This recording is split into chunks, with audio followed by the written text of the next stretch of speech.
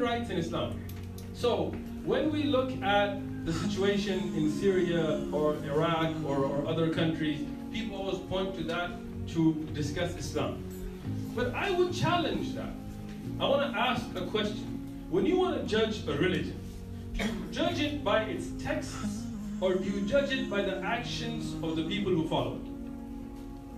Right? Because if you were to judge a religion by the people who follow it, then you will find corrupted people in every society. You will find people like Weinberg or Weinstein, what's the guy in Hollywood? Right? You know, is he a representative of his community? No.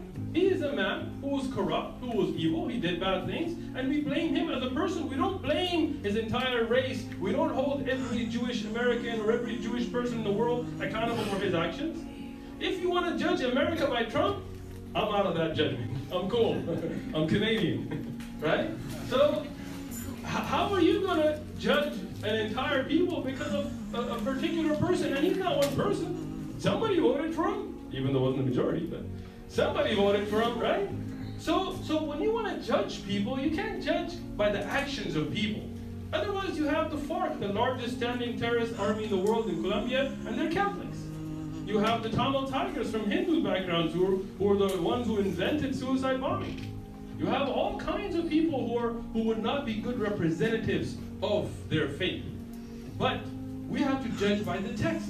So what did Islam do historically, and what do the texts teach?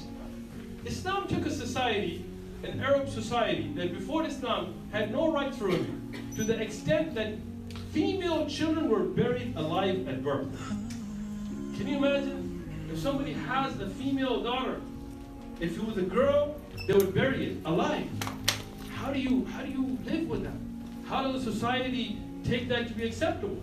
We find that shocking, but did you know that the same kind of practice goes on today in many countries around the world? There are places in India from Hindu backgrounds where so many abortions happen when they know it's a female child that the villages are 70+% men now. In China, same kind of thing goes on. So even today we have this kind of a practice. Islam came and stopped this practice. Islam came to give rights to women. A society that was built on the Islamic texts brought rights to women, including the right to inherit property, to own property, to operate businesses, and dispose of their earnings as they wished. And the practice of burying female children was totally abolished by the Prophet Muhammad, peace be upon him. A society with no rights for minorities. Non-Arabs and the poor were not given rights. Even if you were Arab but you weren't from a strong tribe, in Arabian society you had no rights. You could be enslaved, you could be killed, you could be taken advantage of. And the poor, even from strong tribes, if they were poor and unable to defend themselves and their tribe wouldn't, they had no rights to a society where rights were given to non-Arabs and Arabs alike. The Prophet Muhammad, peace be upon him, he told us in his beautiful saying that there is no difference between an Arab and a non-Arab, between white and black, and so on, except whoever is more pious is closer to God. That's it. That's all that matters. It doesn't matter what DNA you have, what race you are, whether you're white or black or whatever. It just matters your piety. That's the only thing that matters in front of God. That's what he taught us. And that's something that many societies struggle with today. Do we think that an African American man and a Caucasian American man get pulled over a police officer and gets treated the same? You sure? Go check those YouTube videos. And you'll see when they shoot somebody and drop a gun on them. And then you tell me how that happens. So our society is still battling with these things which the Prophet Muhammad, peace be upon him, took away 1400 plus years ago. And the Prophet, peace be upon him, he told his people, and this is an authentic report from the Muslim Imam Ahmad, O people, your Lord is one Lord, and you all share the same Father.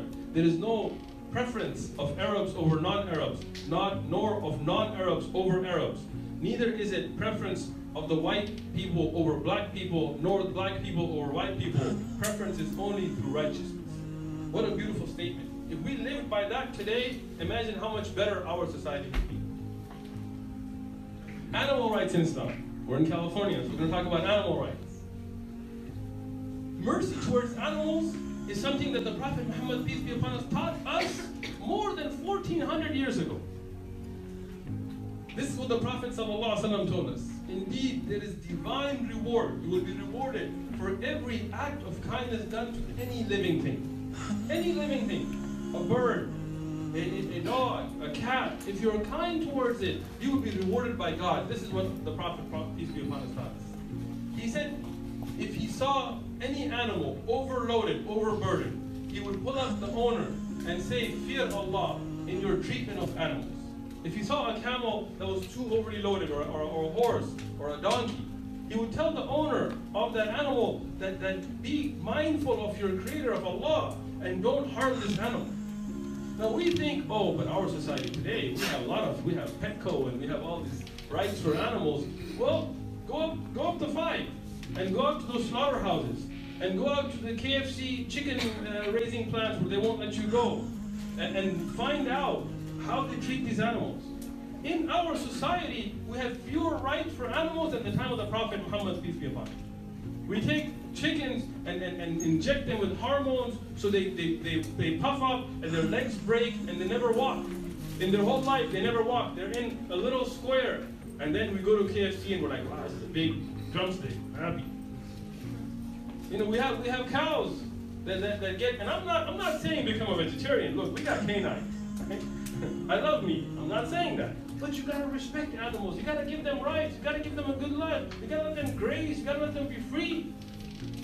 Everybody has a beginning and end to life, but it's how do you live your life? We go up to 5, you see these cattle ranches. Here in America, in California. And all these cattle, they never see grass in their life. They're corn-fed. A cow that's never seen grass.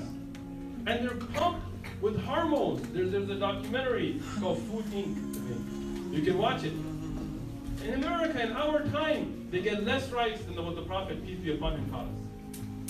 He informed us that a wicked woman would be forgiven her sins and entered into paradise because of her giving water to a thirsty dog. And there's another hadith for a man as well. Yani, a woman who was a sinner will go to heaven just because she gave a dog water to drink. And we're informed that there's a woman who's doomed to hell for starving a cat. If you starve a cat, you don't let it go out and hunt and eat for itself, and you don't feed it, and you kill it, you would go to hell for it. This is the kind of love and compassion for animals the Prophet Muhammad, peace be upon him, has taught.